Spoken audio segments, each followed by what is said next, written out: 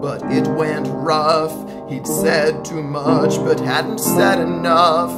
He clocked on out, put his work on the shelf, chalked it up to them, but asked himself, did I do the right thing? Did I do okay? Have I been the man I should be today? Did I do the right thing? Did I do alright? Can I get myself to sleep tonight?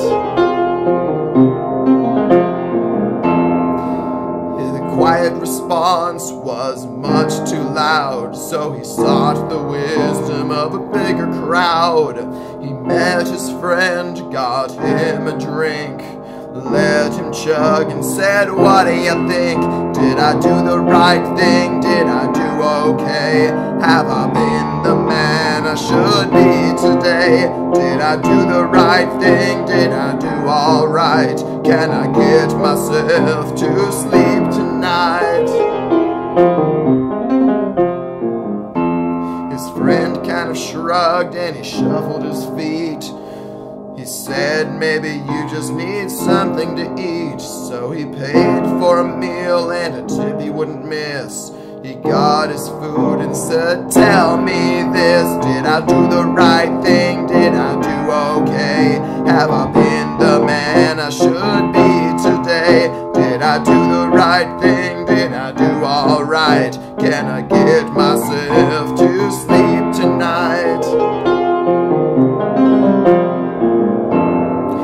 I clasped his hands, said, I don't know, but we're closing on up, it's time for you to go. Then back at his place, kicked his boots to the floor, flicked off the lights, and he asked once more, did I do the right thing? Did I do okay? Have I been the man I should be today? Did I do the right thing? Did I do alright? Can I get myself to sleep tonight?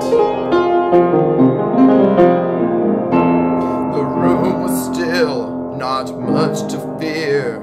Still he knew what he had to hear. To his question so stark in the world so wild, a voice in the dark said, yes, my child.